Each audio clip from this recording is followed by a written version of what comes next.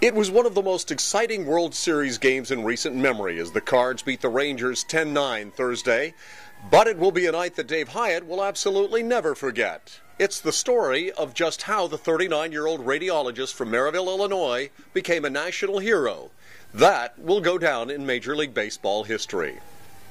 The Texas Rangers came within striking distance of the championship twice, and twice the St. Louis Cardinals fended them off. David Freese had tied the score in the ninth inning of Game 6 of the World Series, then went on to win it outright in the 11th inning with a home run, keeping the Cardinals' dreams alive with an epic 10-9 victory.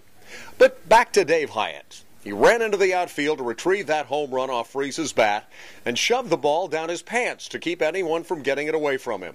On the way out of the stadium, Huyette was told by a stadium security man that either Freese or the MLB would have interest in the ball. For Huyette, it was a no-brainer. Maybe if I'd been wanting the money, it'd be different. But I make a good living, and I wasn't going to hold the country hostage for the ball.